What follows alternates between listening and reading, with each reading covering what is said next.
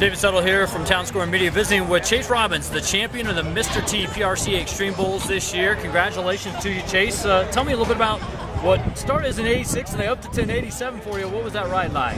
That ride felt really good. I was happy to have that bull. They call him Scarface. I seen him earlier this year. My buddy was also 87 on him to win another Extreme Bulls earlier this year. So I knew he was going to be good, and I was just glad that it all worked out. I got the win here today.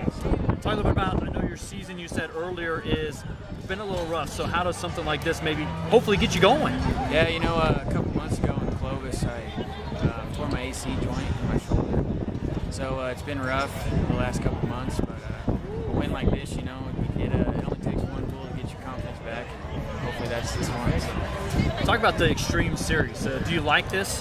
Kind of a little added money from some just regular bull riding in a rodeo performance? Oh yeah, I love it. You know, it's just strictly bull riding at these deals, and they pay a good purse at every single one of them. So, you know, if you can get wins here, it adds up at the end of the year. So.